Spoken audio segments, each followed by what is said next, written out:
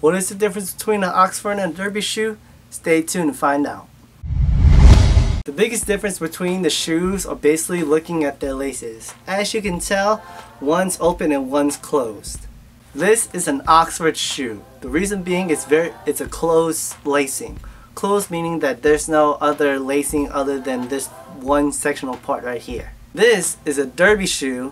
As you can tell, very muchly different lacing wise compared to the Oxford shoe, that it's open instead of closed. As you can tell, looking at the laces, one's open, one's closed. And that's basically the main difference on how you can tell between an Oxford and a derby shoe. There's a key difference as well. One's more formal than the other. The more formal one is the closed Oxford shoe.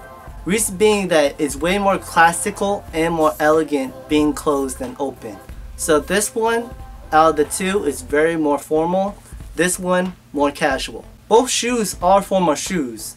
It's just one's formal and the other one's casual. Hey, what's up everyone? Thanks so much for watching today's video. Hopefully you enjoyed it. If you did, like and favorite, comment down below. Let me know what you think about the video. I know there's probably a little bit more difference between Oxford and derby shoe, but I found out the lacing is like the key difference between both of them. So other than that, previous video right here, miss your video over there, and hopefully you guys have a great day. Peace!